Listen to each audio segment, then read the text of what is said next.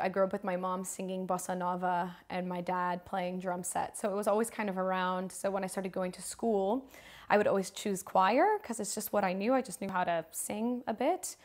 And along the way, I had some really supportive choir teachers and music teachers. They make all the difference. A young artist program like the Emerging Artist Program at Scottish Opera, it's invaluable to a young artist like myself in this stage of my career, which is more or less starting out, where I feel like I have a lot of experience in the practice room and some on stage, but to be treated like a professional and to be, put into professional productions with guidance and nurturing around it is invaluable, because I feel like I've got a team that is here to help me succeed, but I'm also still a professional opera singer.